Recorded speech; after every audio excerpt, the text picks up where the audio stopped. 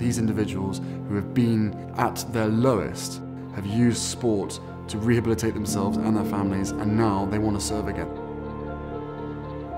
Sport is very important for the soul and for the body, and people who do sport regularly, they are healthier in mind and in body.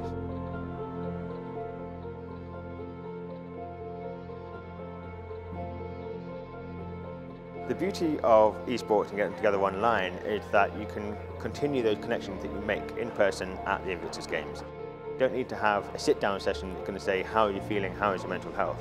You have a game, you have a casual conversation with someone, and then details come to light and the feelings come to light, and it just makes it a little bit easier to have those conversations that are so important for mental health. Esports is a medicine. Throughout the years, I realized that PTSD that I suffer from, some people say, it's a way to calm. Sometimes there's a lot going on inside my brain, and it's great to have a distraction. It's a healthy distraction. You can be more concentrated, not in your problems in real life, that much in the game. I believe that this can change everything. Well, it's given me like a solid foundation of friends and a support system. It's also something that's just helped me like with my overall like mental well-being and stuff, giving me a good community of supporting friends. If I'm injured and I can't go to the gym, video games and esports are like a huge thing that help me recover and feel better and stay like positive overall. It's stimulating, it's engaging, and it's a good community, and I think it should be a part of the games. You don't see behind the screens necessarily, but you can have a wheelchair user, you can have somebody who's missing a limb, you can have somebody with a traumatic brain injury. They all come together, they build community. When we build these devices, everyone can engage, and that's what we want to do, is remove the barriers and open it up to everybody. I live in Baghdad and I'm away from my family. I have my partner who lives in South Wales and my kids live on the outskirts of London, and we connect playing Fortnite at least 3 times a week, and that keeps us connected for the time that I'm in Baghdad. We can connect as a family, which is really important to me.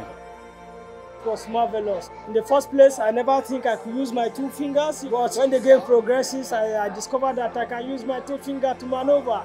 I feel excited, I feel motivated, I feel lifted. Now I've discovered that there's ability in disability, you know. I discovered that I can still use my 2 fingers despite the non-functionality. 인빅투스 게임에 출전하면서 가족들과 자녀들과 함께 할 수 있는 게 제일 좋은 거고, 그리고 게임 안에서는 장애와 비장애의 차이가 없기 때문에 함께 장애 구분 없이 게임을 즐길 수 있기 때문에 꼭 필요한 그런 종목이라고 생각합니다. The future of the opportunity is about that consistent engagement of not just these veterans, ex-military and their families, but again the broader community. We're able to demonstrate through these athletes this week the power of recovery, the power of adaptive sports, how you can really do anything. And that's what we want to continue, is that disability inclusion, not just here, but forever. For those people at home, I feel they should go for what they want without limitation. You know, don't let your heart tell you you can't do it. You can do it, yeah. You can do it no matter what. Just keep pushing and keep pushing and keep pushing. Never look back and never say never. You can do it no matter the disability. Instead of courage, confidence, and respect, you know. Without respect, without courage, without confidence, you can never achieve your dream. Now I'm a civilian, so I don't get the opportunity to go out and compete with my comrades or have a challenge faced with me. Nobody's coming to me with a challenge. I could hit a button, turn on a challenge, become a little stronger in my mind, or take away a darkness by turning on a different light and actually bring me some joy.